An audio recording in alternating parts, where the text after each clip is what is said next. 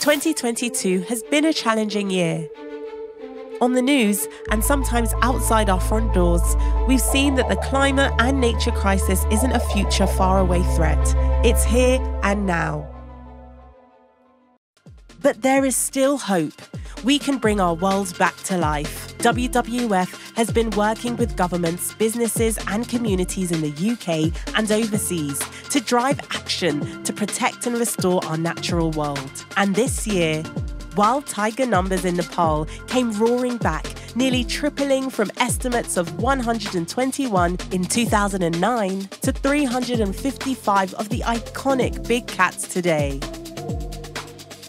In the Amazon, indigenous communities requested and mastered more skills in using drones and other monitoring technologies, helping them in their efforts to protect their forest homes against deforestation and land grabbing.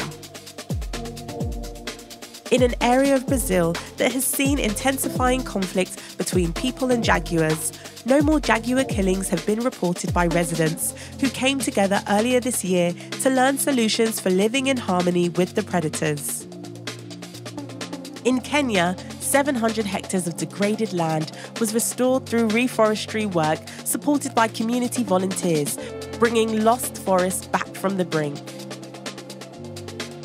More than 11,000 walrus detectives searched almost 2 million satellite images to help scientists better understand how climate change is impacting these marine mammals in the Arctic, the fastest warming place on the planet.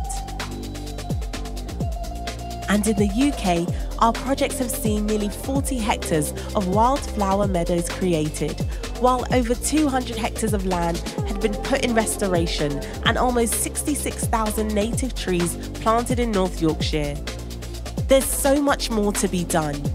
We're in a race to bring our world back to life. With your support, it's a race we can still win.